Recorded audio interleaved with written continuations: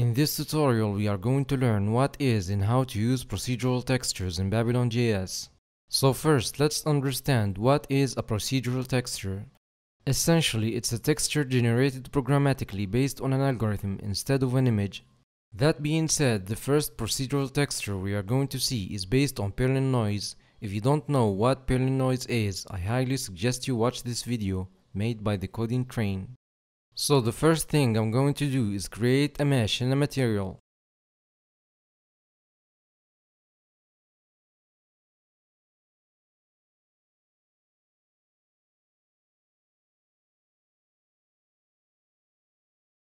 Now, to generate the Perlin noise texture, I'm going to make an instance of the noise procedural texture class. And here we need to pass a string as a name, the size, and the scene, which is optional.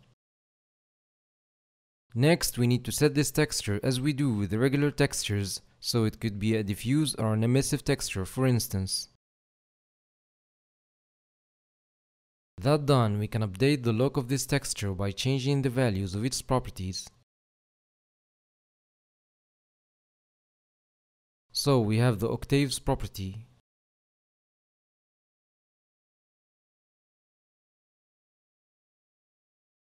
We also have the persistence.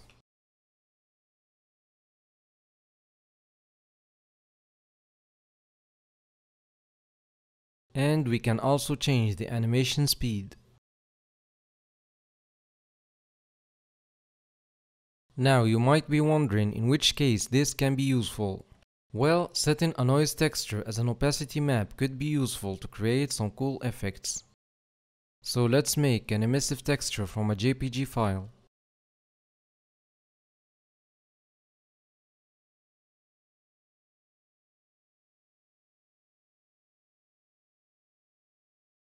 Now I'm going to set the noise texture as an opacity texture.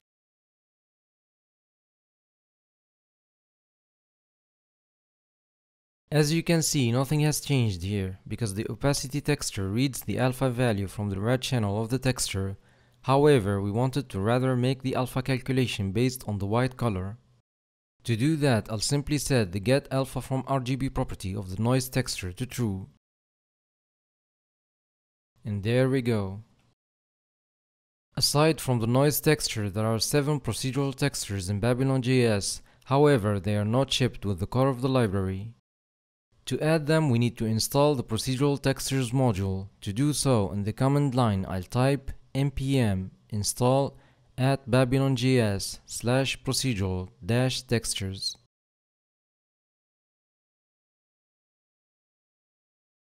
Now I'm going to import the fire procedural texture class from that module.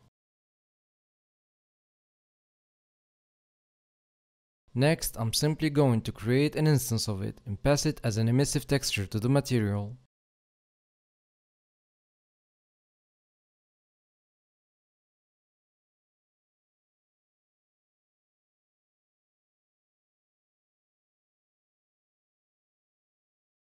We have a couple properties we can change, like the speed, which updates the velocity of the flames.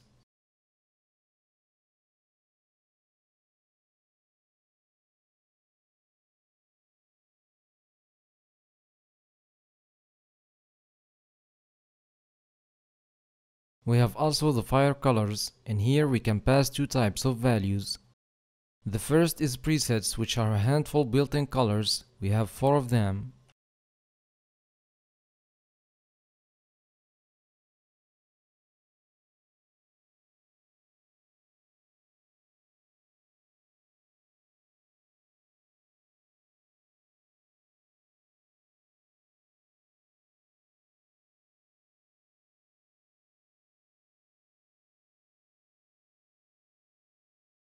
The second type we have is an array of 6 elements, each represents the color of the flames.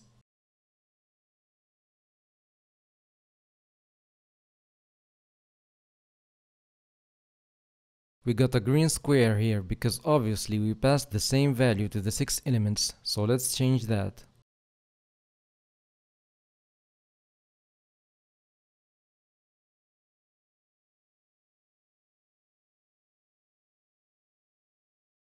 And again, we can use this procedural texture as an opacity texture, for instance.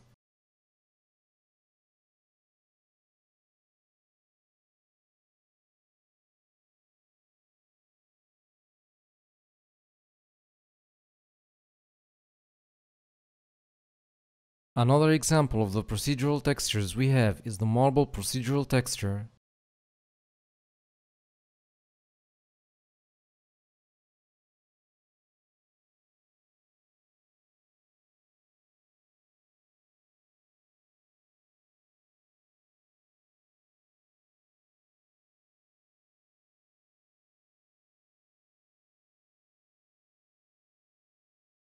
We can change the color of the joints.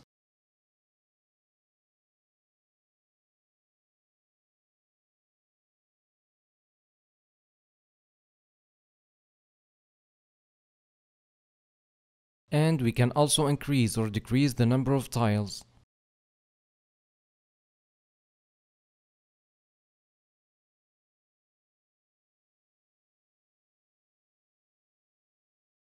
And this is it for this tutorial, so make sure to like, share and subscribe, and I will see you in the next one.